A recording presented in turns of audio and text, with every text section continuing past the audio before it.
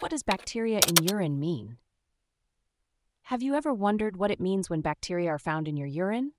Let's break it down. Bacteria in urine can occur for a few different reasons.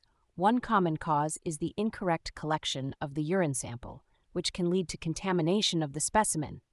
This means that the bacteria might not actually be coming from your urinary tract, but from the environment or your skin. However, if the bacteria are indeed from your urinary tract, it could be a sign of a urinary tract infection, or UTI.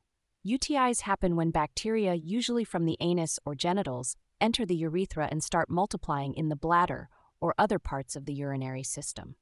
The most common bacteria responsible for UTIs is Escherichia coli, or E. coli, which is typically harmless in the intestines but can cause infections in the urinary tract.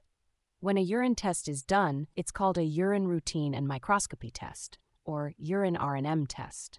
This test looks at the urine sample under a microscope to see if bacteria are present.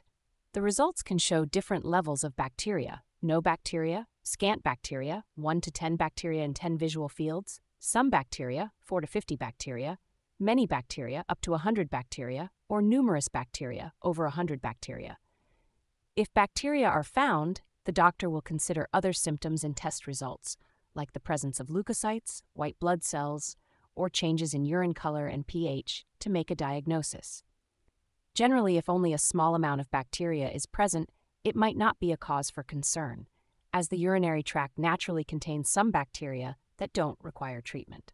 So to summarize, bacteria in urine can indicate a UTI, but it can also be due to contamination. Understanding the context and other symptoms is key to making an accurate diagnosis and deciding on the right treatment.